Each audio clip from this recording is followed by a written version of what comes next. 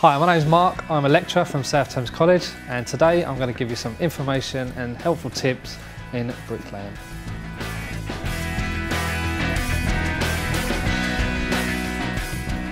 In this video I'm going to explain the basic tools to use in bricklaying. We start off with the brick trowel. This is used to spread and roll mortar, spread it on your wall, key the bed joint and to butter your bricks. And then we have a spirit level. This would be used to level your bricks and to also plumb your wall to make sure that it's going straight up and there's no bending in either way.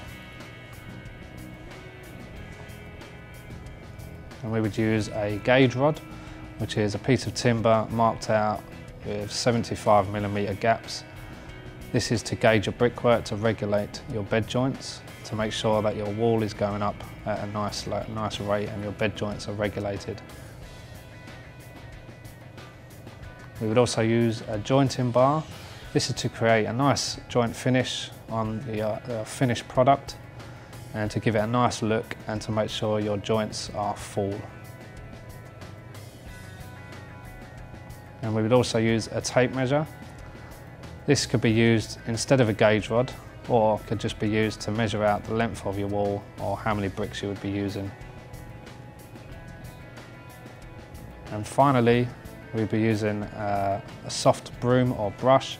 This is to brush your brickwork after jointing, just to get rid of any rough edges or any bits of mortar still laying on your wall. And these are the basic bricklaying tools used in the trade.